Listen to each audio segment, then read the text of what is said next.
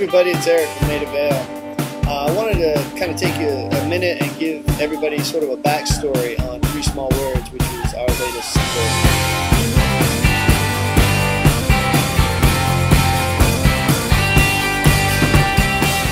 A lot of times I write backwards from what people might think. What I mean is that a lot of times I will start just with a phrase that kind of floats across my brain and will find its way into my journal, and I'll just kind of scribble things down, and I'll just let those lines just kind of start to unfold, and I'll just kind of see what words kind of follow those words. And there's this sense of like a song or the lyrics that are sort of unfolding in front of me, but with no real sense of, at least at the time, of like what they're meaning or what they're about. I'm just trying to craft a vibe and find words that kind of cohere together.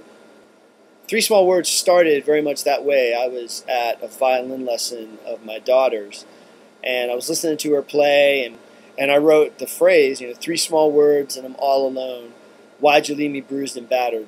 Just kind of forced myself to just write, and just wrote, 3 verses and some kind of bridge chorus thing. Kind of went home and looked at it again and felt like, oh, maybe there was something there.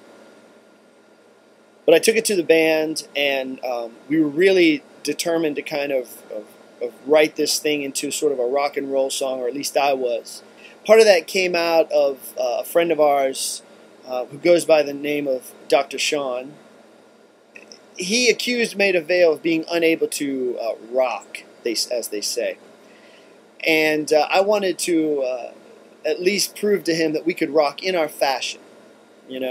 So we did our best to kind of turn this thing into a kind of a rave up 60s rock and roll soul tune, and finished it up. The cool thing is that the song really took form really early on. Like, the shape that it was when we first started playing is the shape that it's at now, and it was really cool when songs happen that way. It's just a lot of agreement and consensus about the way the song was going.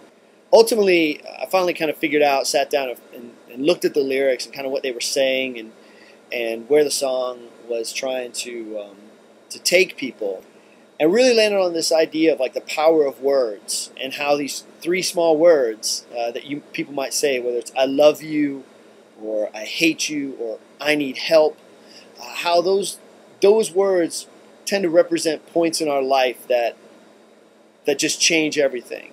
Just the way realities change and paradigms change and communication changes on these little bitty words that we just blow by in our day-to-day lives. That's a little lesson in philosophy with Maida Vale, and it's the way we wrote 3 Small Words. I hope everybody's enjoying it. We can't wait to see everybody out on the road in 2009.